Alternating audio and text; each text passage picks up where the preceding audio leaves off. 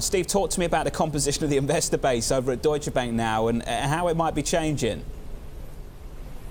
Yeah, I mean, it's a big change. By the way, they just confirmed, they sent out an ad hoc release just a few minutes ago, so it's on the record now.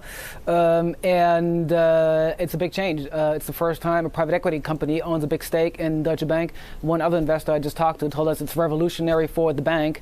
Obviously, the question is now, what does Cerberus want from Deutsche Bank, its investment in the bank? And I guess we'll be working to figure it out over the next few days. Well, Steve, are there any parallels we can draw between the stake that Cerberus has with Commerzbank and the one they've just built up in Deutsche Bank and the things they ask Commerzbank to do and therefore the things they might ask Deutsche to do?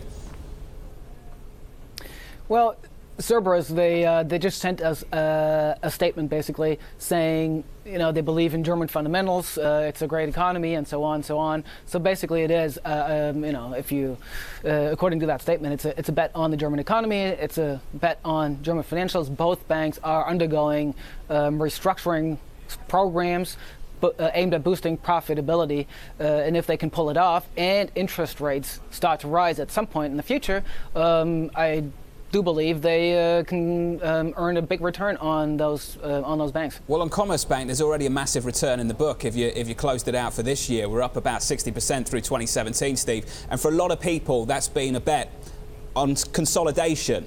Do you see Deutsche Bank going into that kind of story, or is this very, very different compared to what Commerzbank are up to?